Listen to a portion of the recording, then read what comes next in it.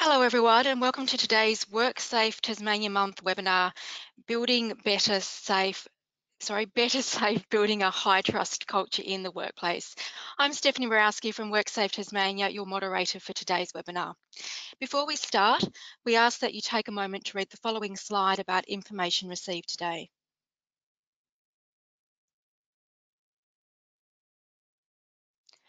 I'll now run through how you can participate in today's webinar. Please use the questions window on your control panel to type and submit questions at any time during the presentation. Questions will be addressed by the presenters at the end of today's webinar. Only presenter webcams will be used today, and then finally, today's webinar is being recorded. I would now like to introduce your presenters, Dr. Kieran Holm and Valerie Matsumoto. Dr. Holm is a psychologist and presenter. Valerie is an Innovation and Service Co-ordinator. Both are from Positive Solutions. Kieran provides counselling to workers referred through employee assistance programs. Valerie leads and facilitates mediation and employee assistance program services. Welcome, Kieran and Valerie. Thanks so much, Stephanie. It's really nice to be here, and thanks so much to everyone who's watching. Thank you. Thanks. I'll just start by telling you a little bit about us to begin with. So Positive Solutions is a Tasmanian not-for-profit organisation that was established 30 years ago. We offer a range of services in the mediation and counselling space, and we have a range of workplace services. So for instance, like Stephanie mentioned just before, the employee assistance program, but we also offer workplace support, training, supervision, critical incidents management, conflict coaching, and workplace mediation.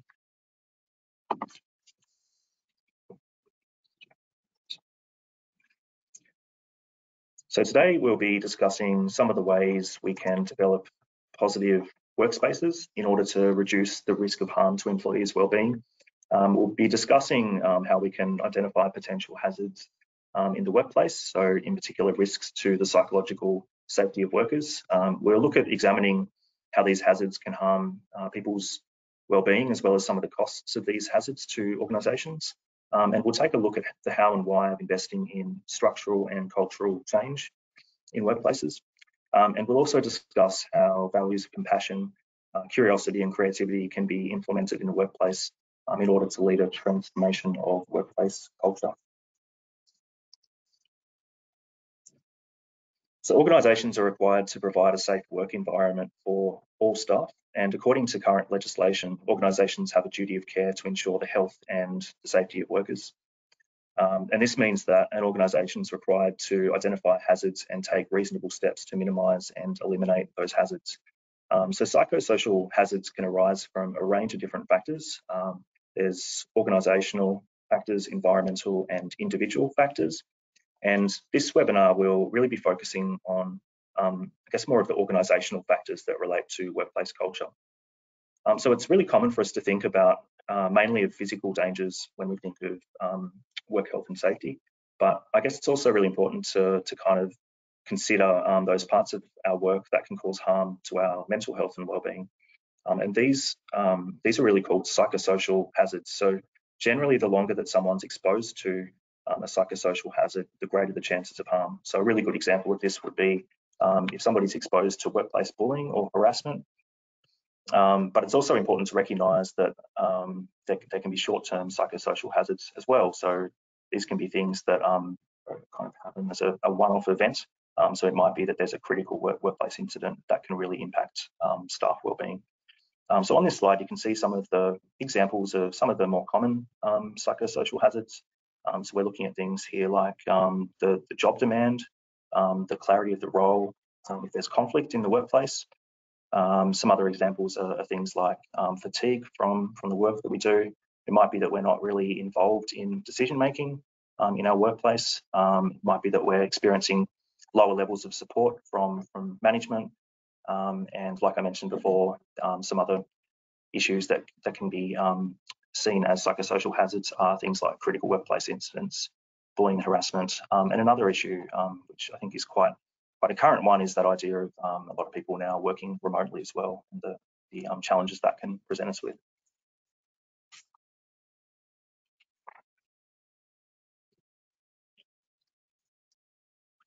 The next one.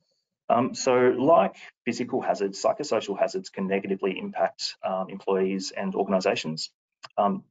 So this slide shows some of the ways that psychosocial hazards can have that impact. So if employees are exposed to psychosocial hazards, they're at greater risk of high levels of stress, and they're also at increased risk of psychological injury, which is sort of refers to a diagnosable mental health disorder that is influenced by work-related factors.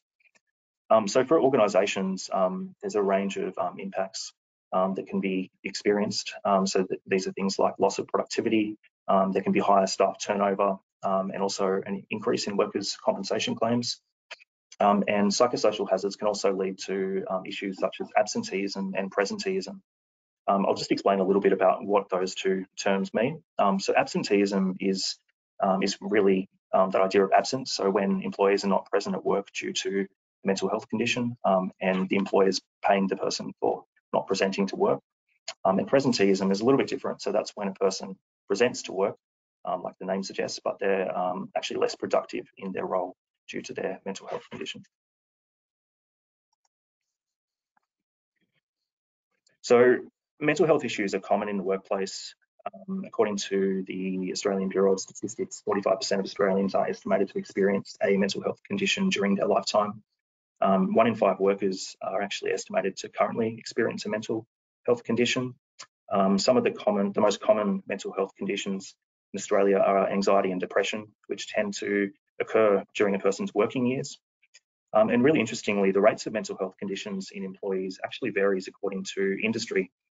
This slide shows some estimations across industries of the incidence of mental health conditions in Australia. And I think it's really important to mention that there's psychosocial hazards that are specific to certain industries. So for example, in some industries, jobs can be more isolating than others. In the transport industry, for example, drivers may be geographically dispersed.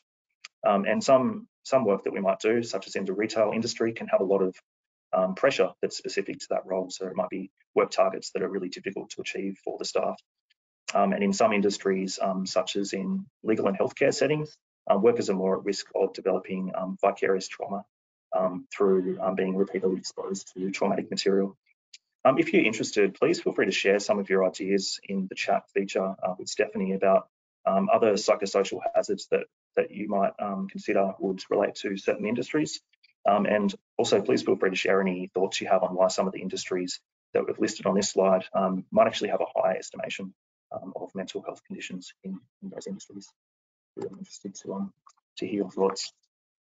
So why focus on improving mental wellbeing in the workplace? We can answer this question by considering the idea of return on investment, which is a term that really refers to the financial benefits of an organisation's investment in a particular service. Organisations can gain significant financial benefits when they take action to develop a mentally healthy workplace. There's actually been some Australian research that suggests that organisations gain quite a bit actually from creating mentally healthy workplaces. So an average of $2.30 in benefits for every dollar that is spent, which I thought was a pretty amazing finding.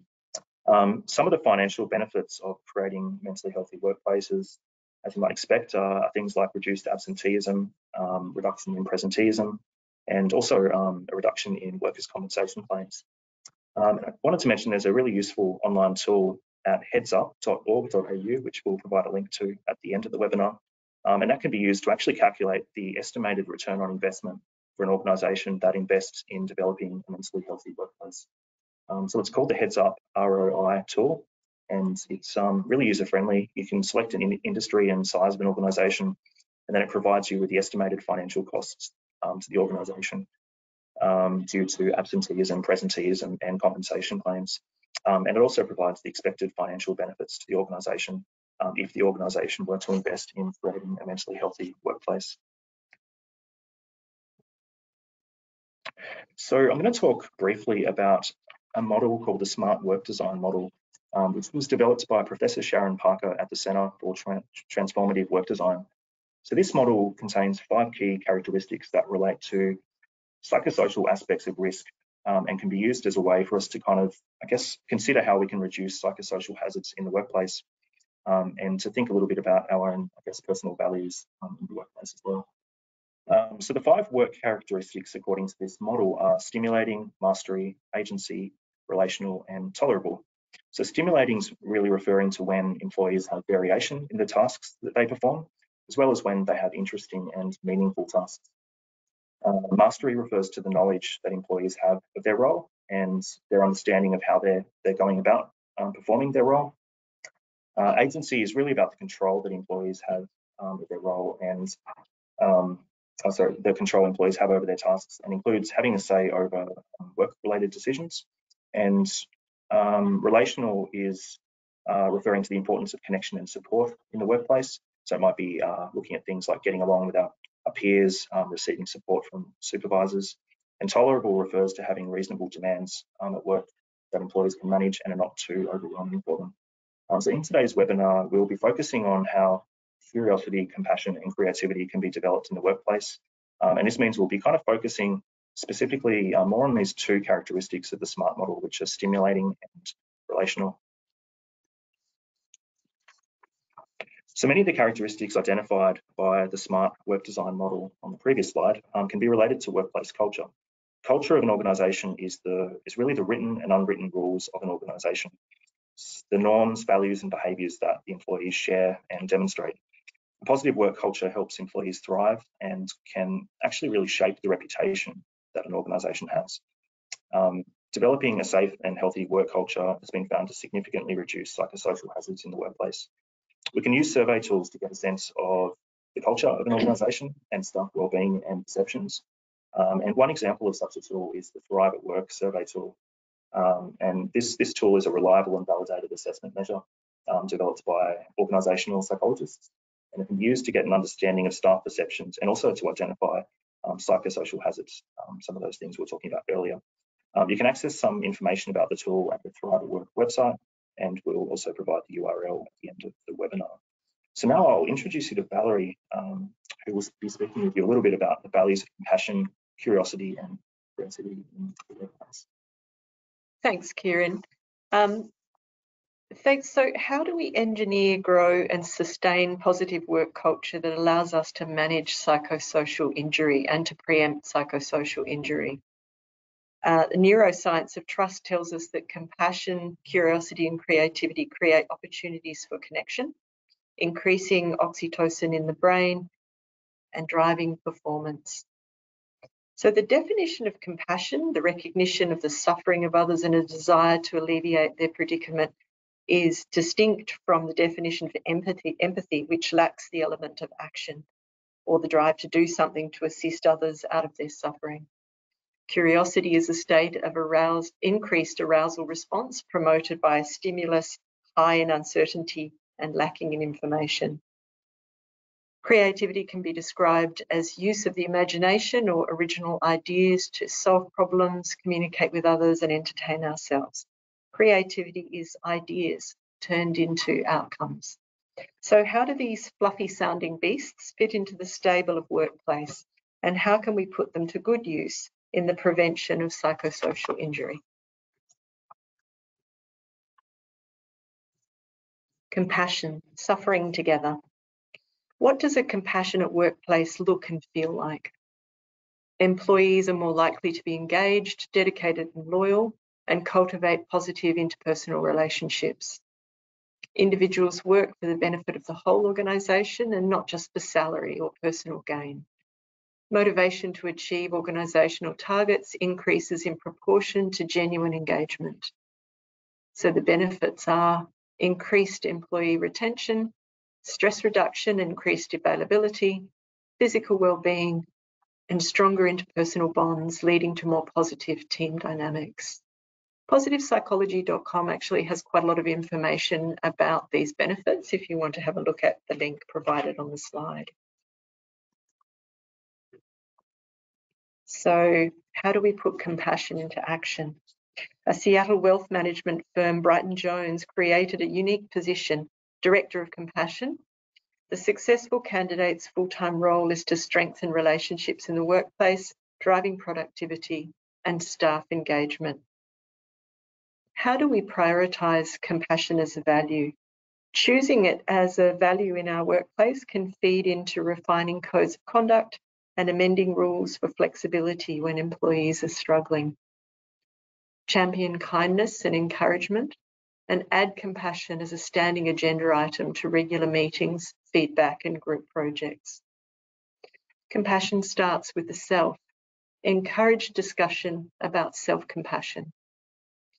Train leaders in compassionate behaviour. There's a Harvard Business Review compassion test that you can take to see how you rate in that regard. Non-judgmental, authentic conversations lead us to more robust exchanges. You can put more of yourself in there. Compassion leads to clarity. It's inevitably easier to have difficult conversations at work when our relationships are based on respect.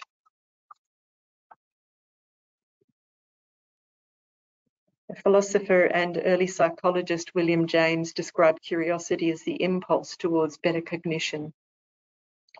The psychology and neuroscience of curiosity explores drivers for curiosity and found that in problem-solving situations, people are more likely to be curious where they have a degree of familiarity with the subject matter and just enough information to pique their interest.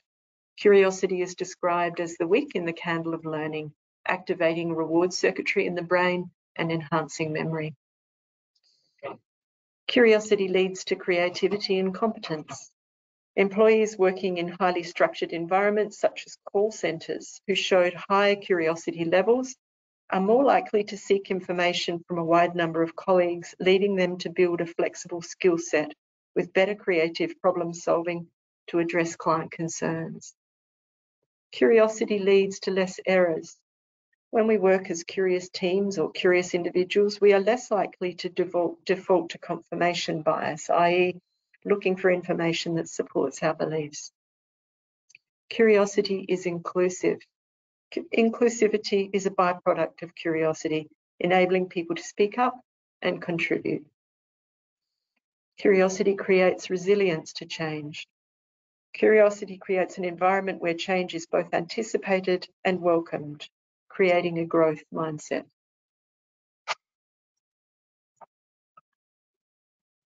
So how do we grow curiosity in the workplace? 70% of Australian workers surveyed in a Queensland survey said that they hesitated to ask questions at work. So consider how your workplace regards curiosity. Is it considered to be inefficient and risky, or an opportunity for change? Hire for curiosity. Ask questions at interview that require candidates to demonstrate their curiosity. Be genuinely curious in your own interactions. Model curiosity at every interaction. Ask open questions. Be inquisitive and comfortable with being challenged. People like us more, and contrary to popular beliefs, see us as competent when we ask questions. Value research and reflection. Focus on learning goals rather than performance goals. Make learning the goal. A body of research demonstrates that framing work around learning goals, developing competence, acquiring skills, mastering new situations, and so on, rather than performance goals of hitting targets, proving our competence, impressing others, boosts motivation. And when motivated by learning goals, we acquire more diverse skills and do better at work. Create opportunities and time for employees to broaden their interests. Training and education in any field encourages cross-pollination of approaches. Allocation of time to pursue further study, even in an unrelated area, leads to deeper engagement with work and at work. Pose curious questions. Behavioural scientist Francesco Gina conducted a study with 200 employees across various industries.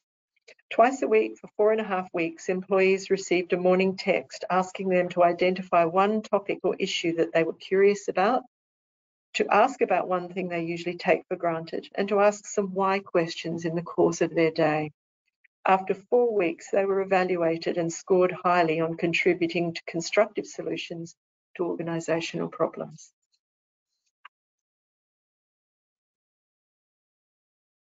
Creativity is intelligence having fun. Research around the 6 attributes of positive and healthy workplace culture includes creativity as a foundational element. Behaviours aligned with values are the most powerful determinants for change. Is creativity one of the values of your workplace? Creativity sets us up to solve complex problems that benefit policies, products, and productivity and service delivery. Risk-averse attitudes to innovation limit creativity and impact negatively on people's sense of empowerment.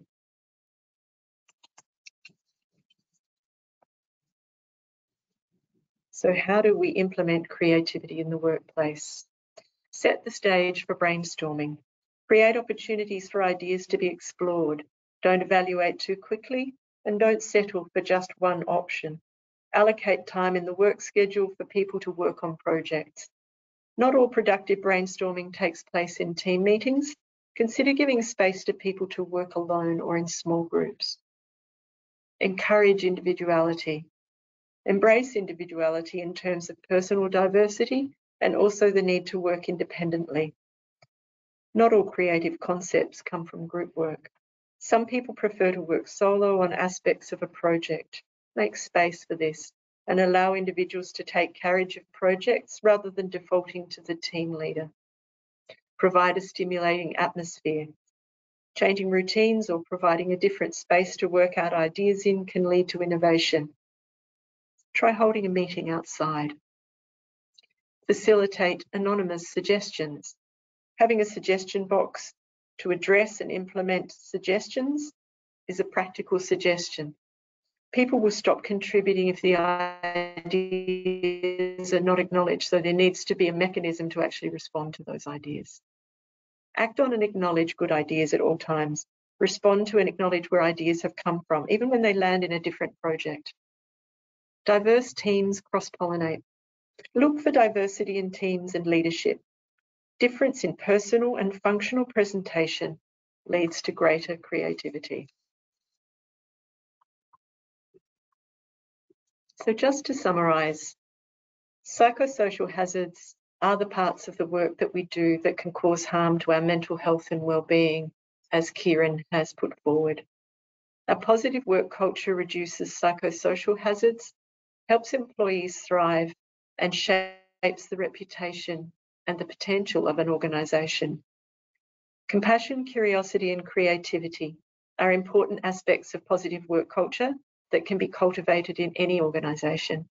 And just to say that we could have chosen any number of ways to look at positive work culture, but in our own experience, these three elements, compassion, curiosity, and creativity, are great drivers of change and sustained well-being in the workplace. For further information, as Kieran mentioned before, we've put some links here to organisations that have helpful evaluative and information sites. So Thrive at Work have a toolkit that can be used by organisations to evaluate their current mental health practices and develop a mental health and wellbeing strategy and action plan. It's a great practical resource. Safe Work Australia also have a useful article on how employers can meet their duties in relation to work-related psychological health and safety. Work-related psychological health and safety, a systematic approach to meeting your duties. Thank you for listening. Thank you. Thank you. Any questions?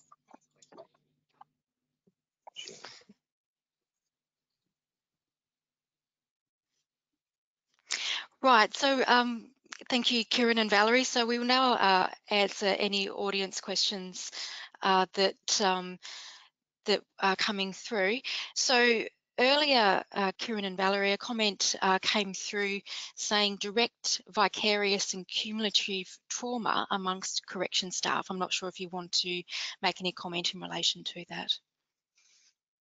Definitely, I think that's a really important point. So I think that's a really good example of a significant issue that a lot of correctional staff would face. I think I really just gave a few broad examples. I think I mentioned medical and legal settings, but kind of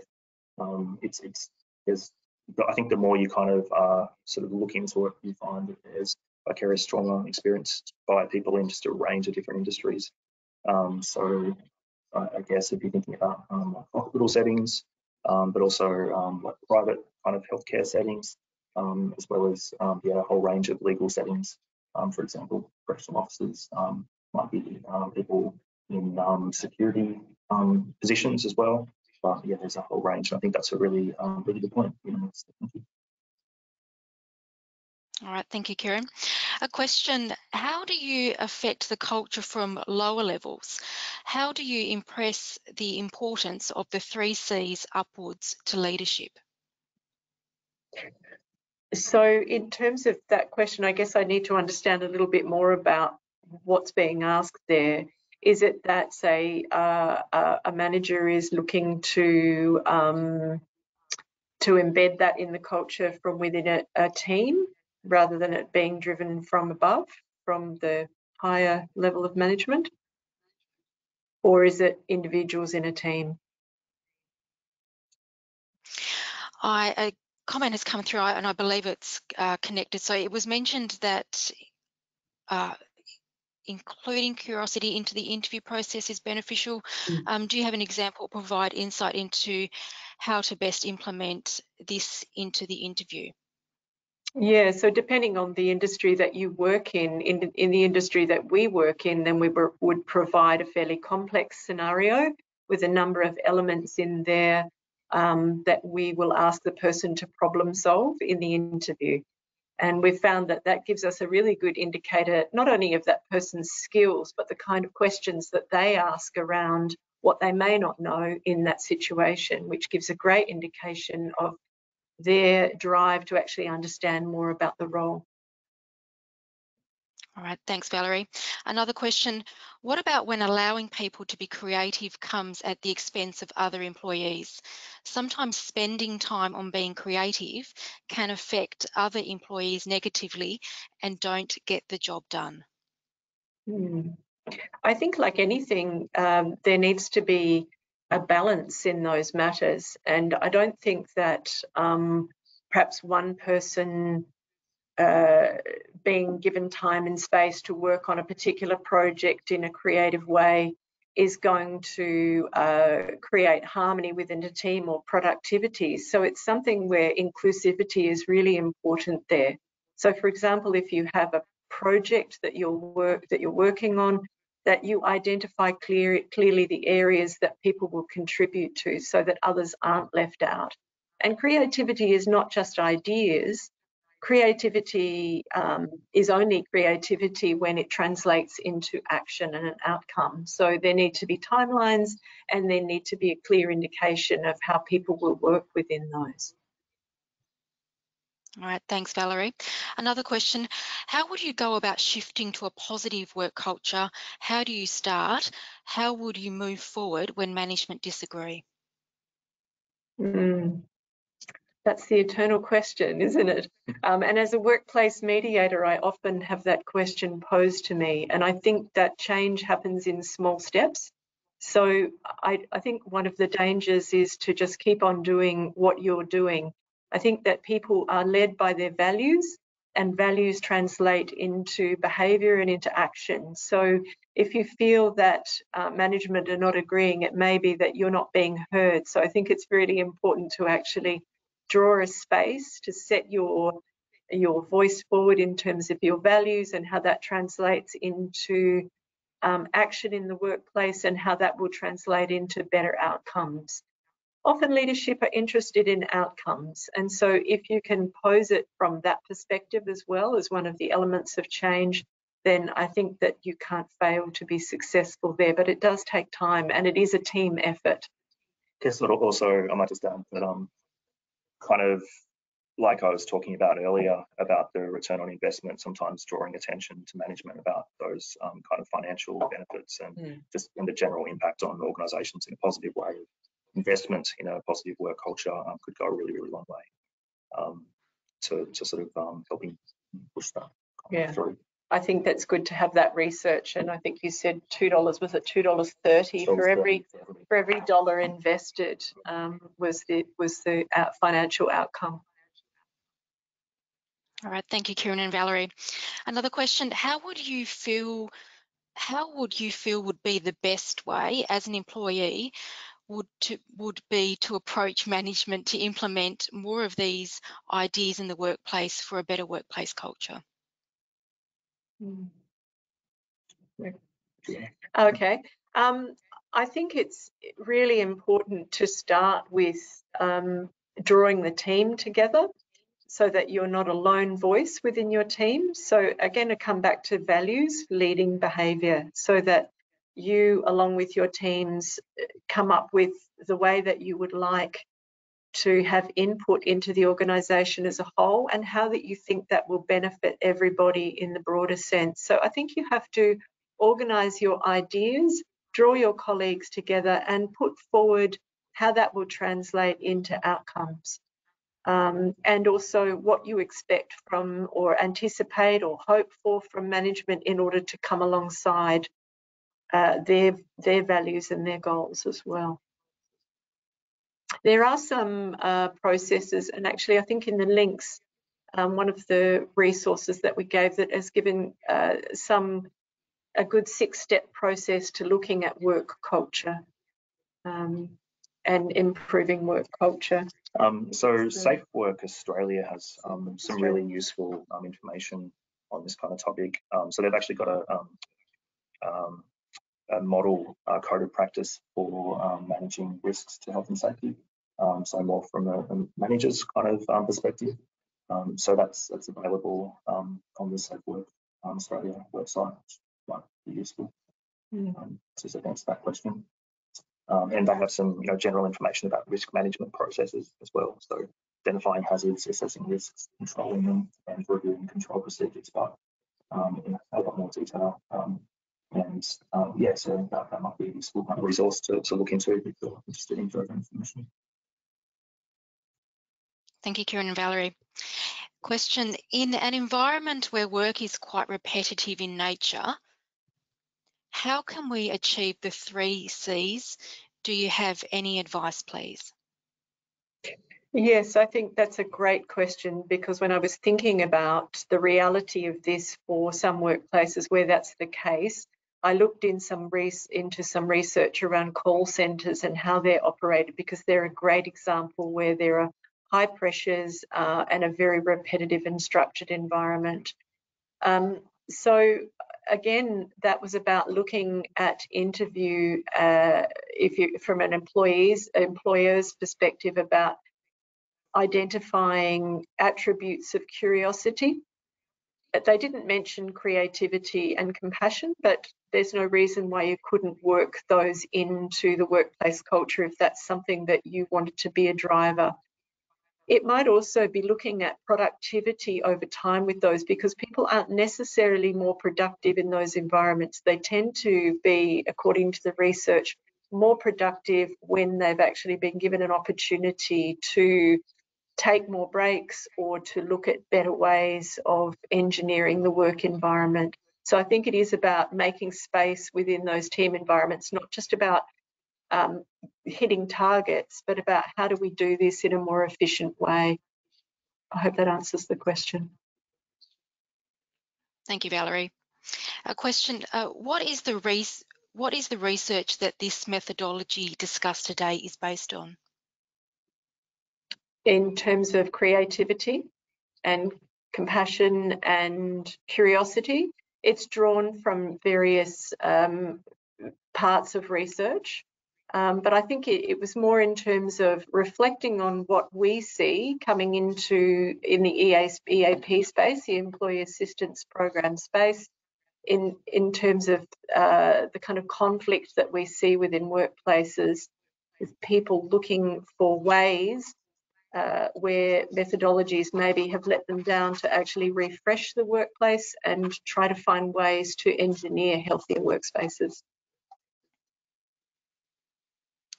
Thank you, Valerie. Another question: suppose managers and leadership don't display qualities that have been mentioned. How do you influence upwards and change the culture from a low-level position? I've certainly had that experience myself. Do you want to speak to that at all, Kieran? I think okay.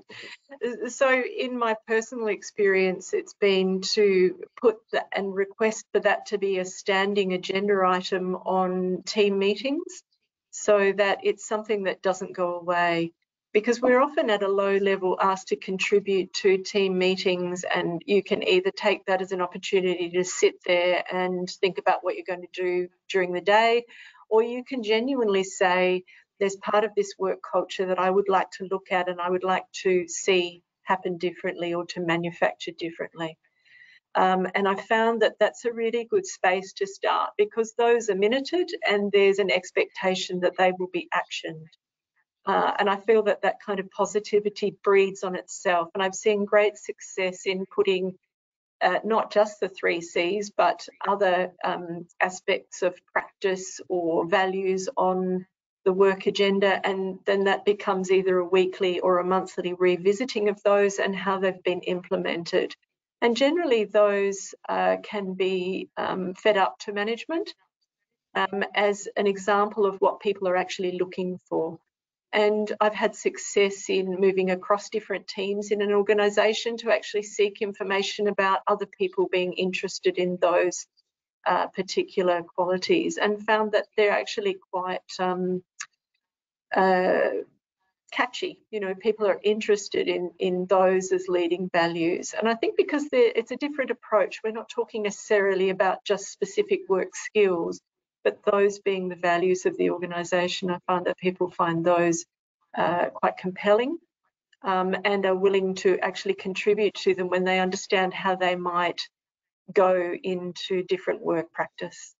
I think also just to add to that, if somebody feels uncomfortable about sort of bringing up issues like that in an agenda or in a team meeting, it might be for that person really trying to think about who they can approach that they feel comfortable with in the workplace that might have some kind of influence or decision-making ability. So, you know, in my personal experience, if there's been something I've been a little bit, you know, like wanting to see happen maybe, or something I'm a little bit concerned about or come across, I would usually personally bring that up with my immediate supervisor if I felt that there was a dynamic where they were open to that kind of idea, and then it might kind of move a bit further up through the organisation from there as well. So I think both approaches can definitely be useful. All right, thanks, Kieran and Valerie.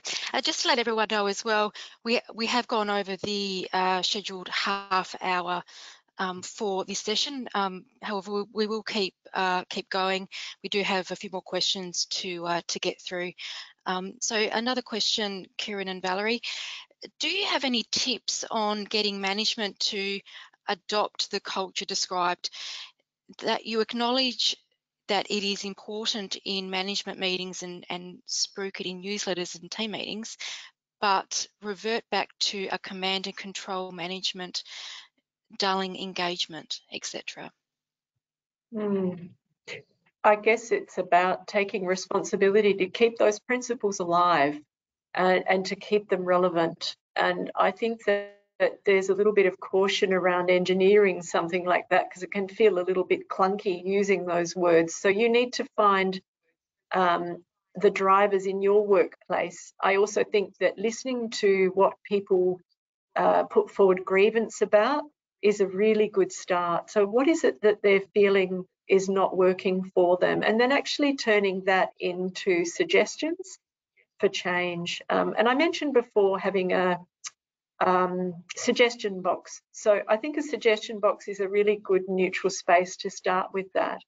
But once, if you're within a team and you're interested in changing culture, I think once you have a sense of what it is that people want and who the champions are within the team who are actually got the energy and the drive to bring that into being, then you've actually got a really positive team working from within. I also think that management themselves do suffer from set and forget.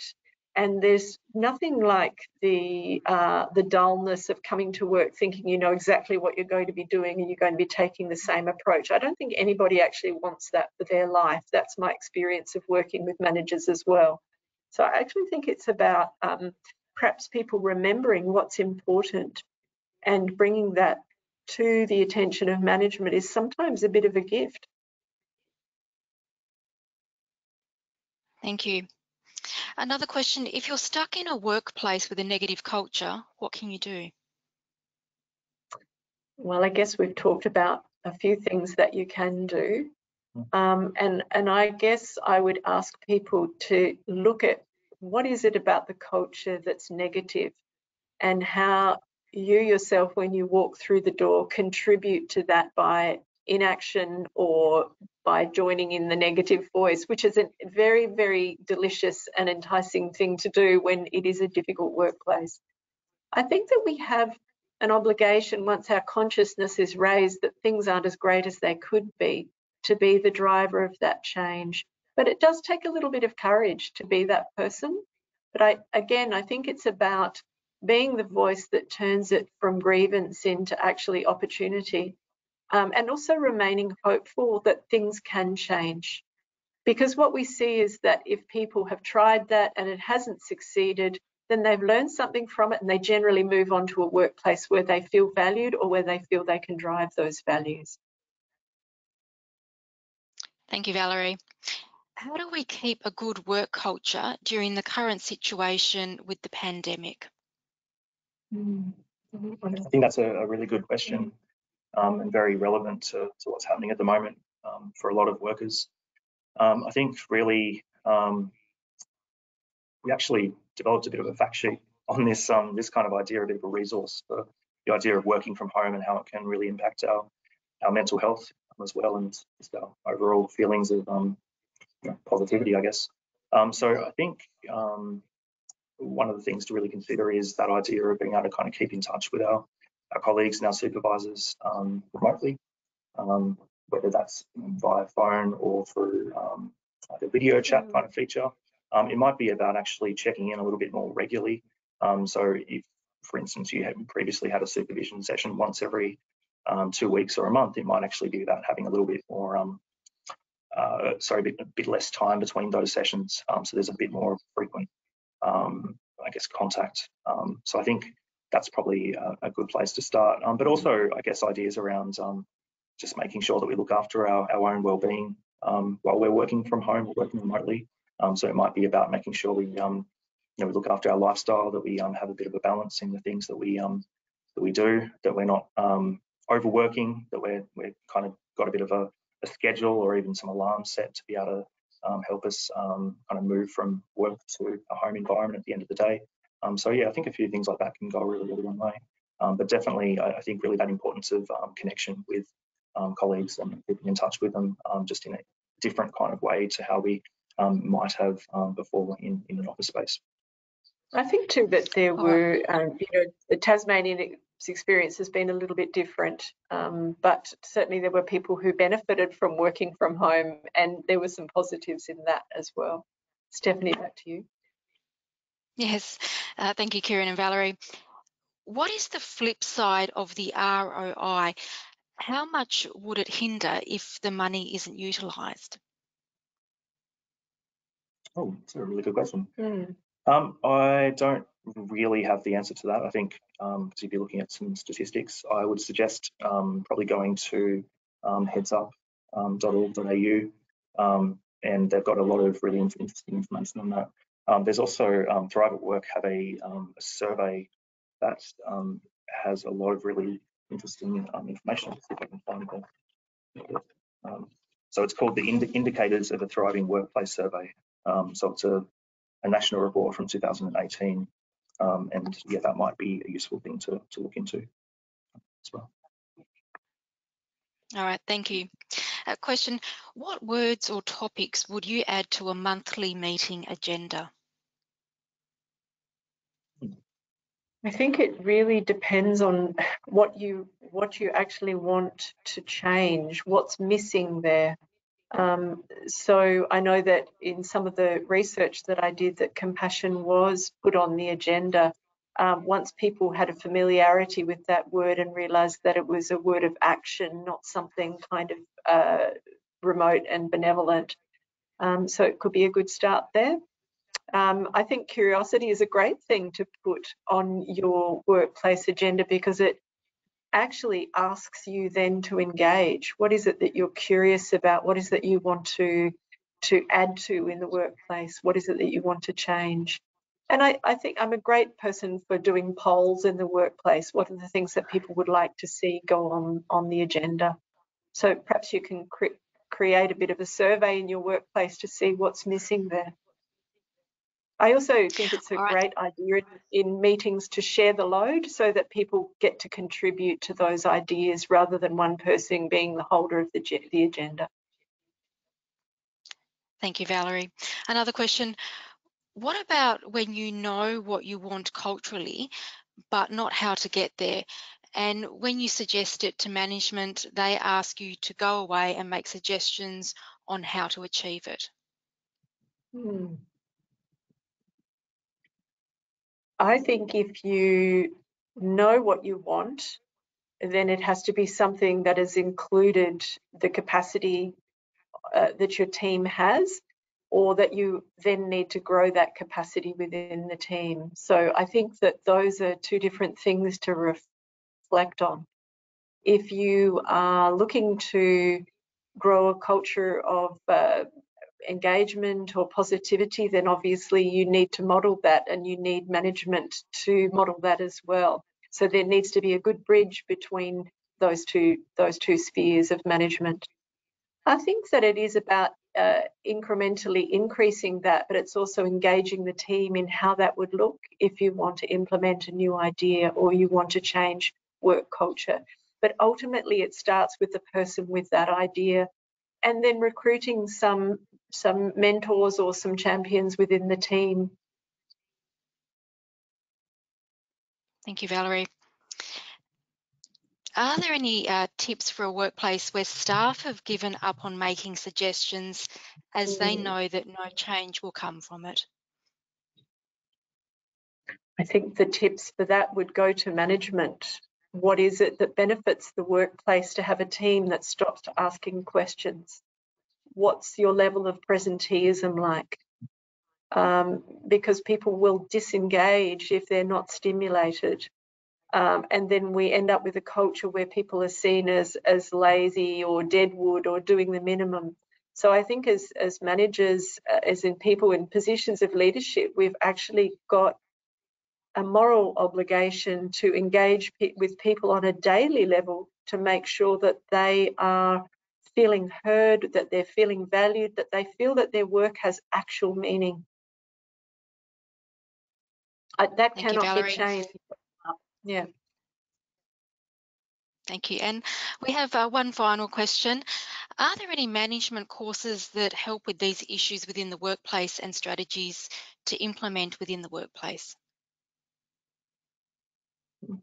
That's a really good question. I know that there will be, and I'm aware that, for example, Amavita has a management course that's pretty minimally able to be attended. So it's about neurological. Sorry, I'm forgetting my words here. The neuroscience of leadership. And I think that that's a really good one to start with, because it actually looks at how do we make change and what's happening in the brain when we do that, and how do we lead through our awareness. It's quite a creative approach, but I think that there are many, many others, and I'd be happy to go and look at some more. Did you have any to add to that, Kieran? I don't think any specifically I think of, but I'm sure there must be some out there. Yeah. Okay. Thank you. Thank you. All right. So that brings us to the end of today's webinar. Thank you, Dr. Kieran Holm and Valerie Matsumoto, both from Positive Solutions. And thank you everyone for attending today's webinar, Better Safe, Building a High Trust Culture in the Workplace. At the close of today's webinar, you will receive a survey. We do appreciate you providing us with your feedback. Today's webinar has also been recorded and will be made available on WorkSafe Tasmania's YouTube page. Finally, to find out more about Tasmania's WorkSafe Month and other services funded by the WorkCover Tasmania Board, delivered by WorkSafe Tasmania, please head to the WorkSafe Tasmania website. And on behalf of WorkSafe Tasmania and the WorkCover Tasmania Board, thank you for joining us.